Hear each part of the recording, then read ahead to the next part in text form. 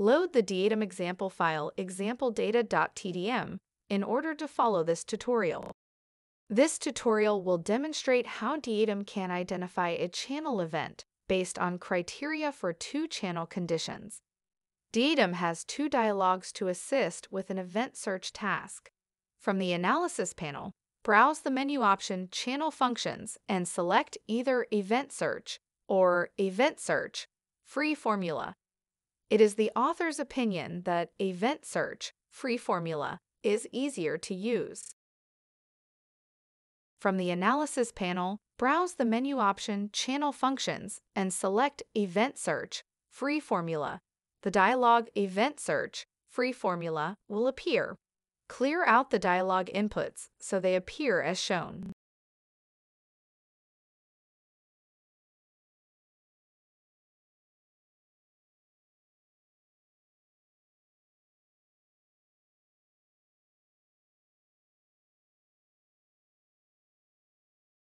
We want to look for the condition where the channel speed has a value greater than 40 meters per second and the channel torque is greater than 200 Newton meters. Under the section Channels to be Analyzed, click on the first row in the table to the right of the label 1 under the column Identifier and assign the value of A.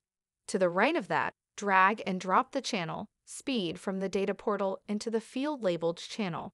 Click on the plus icon to add another condition, and then repeat the process for the channel torque, but this time assigning the identifier of value B. In the tab Result Storage, the options Condition Fulfilled and Condition Not Fulfilled establish what the result channel output will be. You want the value to be 1 or true when fulfilled, and 0 or false when not fulfilled. At the top of the dialog, enter the formula value of A greater than 40 and B less than 200.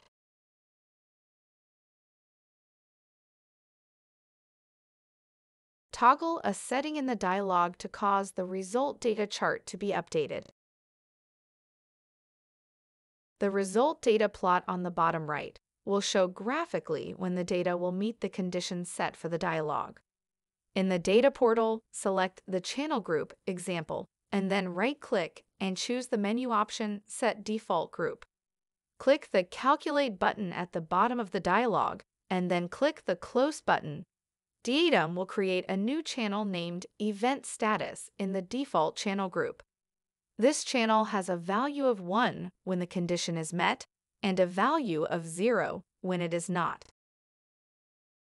In the next tutorial, the event search results will be used to visually show when the speed and torque channels meet the event search condition.